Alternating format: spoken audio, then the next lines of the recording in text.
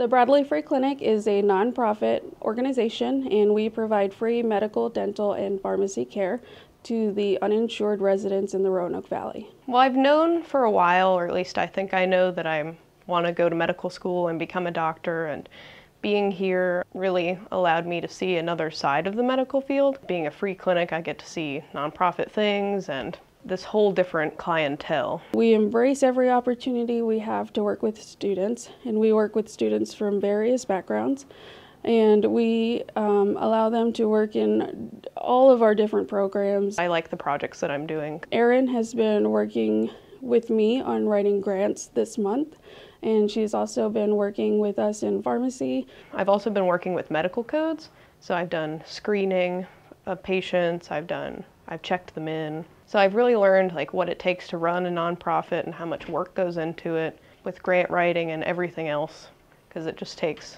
a whole team to pull together and do it. I know Hollins has prepared me for the real world, and I felt it immediately once I started working here. I hope what Erin brings away from this internship is that she can see how much of an opportunity she has after her time at Hollins. She has a chance to change the world.